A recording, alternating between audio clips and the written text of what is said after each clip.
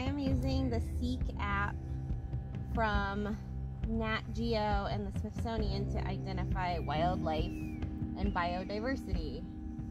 So I was mistaken. The app Seek is not from Nat Geo and the Smithsonian. It's from Nat Geo and the California Institute for Sciences, I think is what it's called. So I was mistaken on that one. But it's a really good app.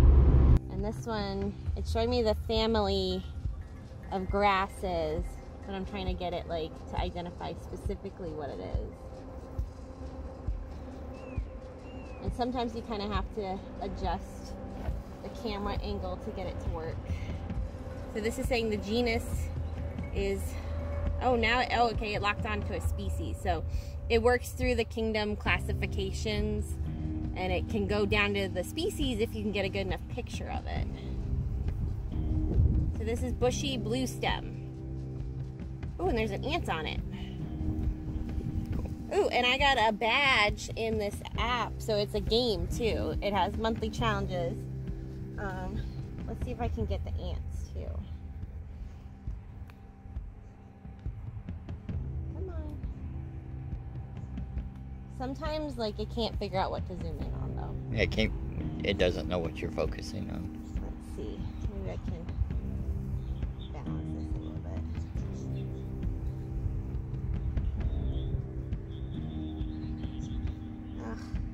There's a bunch of ants on this, so I don't want to like touch it.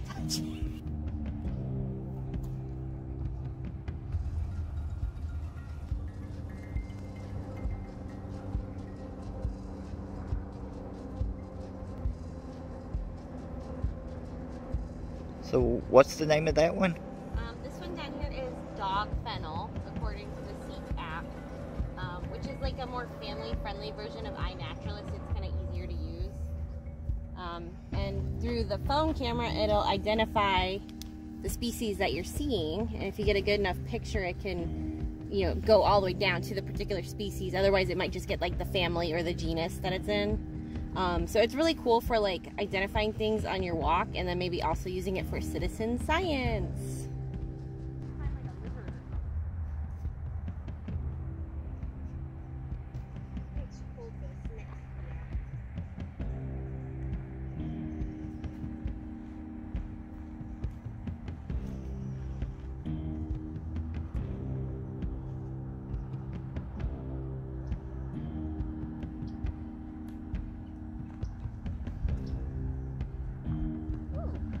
Rough buttonweed. We've got another new species.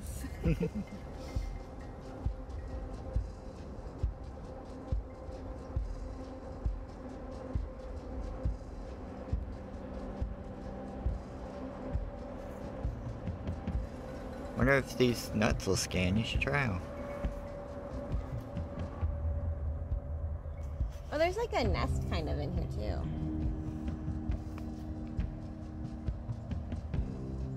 So it's got me to the class Dicots.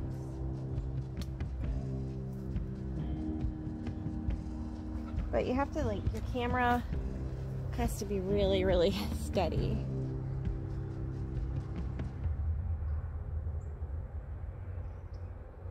Yeah, I don't do steady camera. I'm just got my phone right now, so it's shaking as my hand shake. So we're trying to find birds too. We keep hearing them, but I can't see them anywhere. So I keep getting dicots, which, like, that's a class, so it can't really identify particularly what something is. There's a nest right here, right? Yeah. Trying to see if it'll identify a nest. Let's see. Probably not. But this would have been good for that class I took where it was trying to find how trees are used as habitats. I found some really cool fungi near the library, and I like.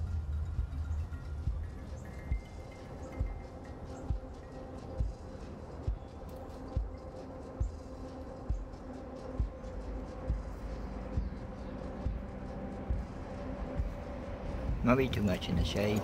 Yeah.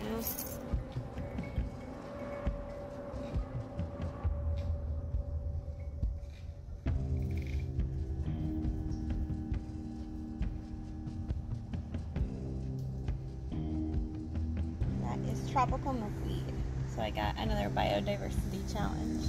Biodiversity challenge. Biodiversity challenge.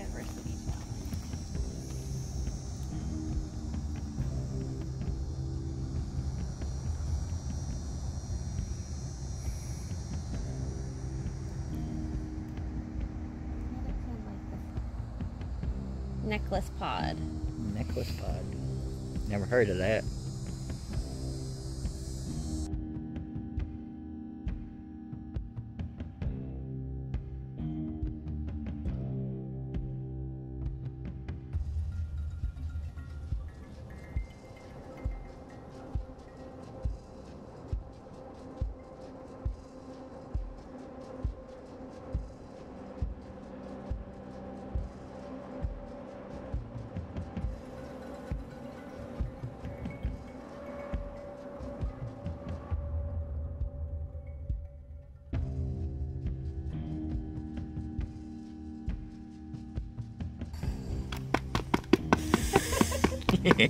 Got what, sand on that? Yeah.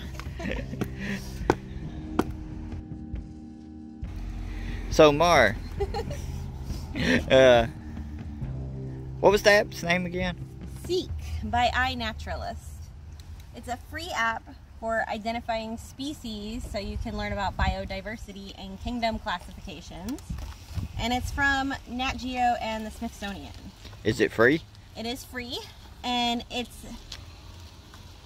I like iNaturalist, but I think this one is better for the kids because it's a lot easier to use.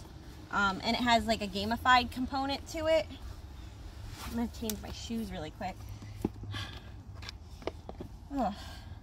So it's like a more gamified kind of thing. It has like badges and a monthly challenge that you can complete with different types of species you need to find. But it's got a lot of like quick rewards, like a mobile game. So it's something that you can have achievements in really fast. Like we found 12 different species in an hour-long walk today. Cool. Yeah. Cool. We leveled up to cub. So would you give us a good review of this app? I would. And hopefully I'm gonna have it be a project the kids can do this coming year, because there's no way we're doing in-person activities again. 2021 is off the table as well. So what does the app do really well? Well, it has like an AI component that is searching databases to identify species for you. So that's the really cool thing, is like if you don't know a lot about species, you can just use it and it will find it for you. It takes a little bit sometimes to get it right, but it's really cool that it uses AI in that way. Is that the biggest drawback to it, that it still like doesn't identify stuff really quick? I mean, that's kind of like, I mean, that's the thing, is like if you can't get a good enough picture, or you can't hold it steady enough, you know, like it may not identify it specifically, but it's pretty good, and it's trying to do it in real time for you. And also in areas where you might not have cell service too, it's trying to log your data so that it can like upload it later to identify things. Okay, cool. So it's got like a lot of things going on at once in the app, so you have to take your time with it. So give it a thumbs up, right? Yay. And then also we had a second adventure, because I was trying to get birds. You know, we went to a park, and you're like, nature, right? Could not get the birds, right? No, where did we get a freaking great egret? The Target parking lot, y'all. The Target parking lot. Y'all.